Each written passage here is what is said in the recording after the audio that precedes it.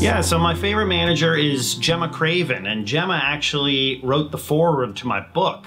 The reason I asked her is because we used to have these long conversations at work.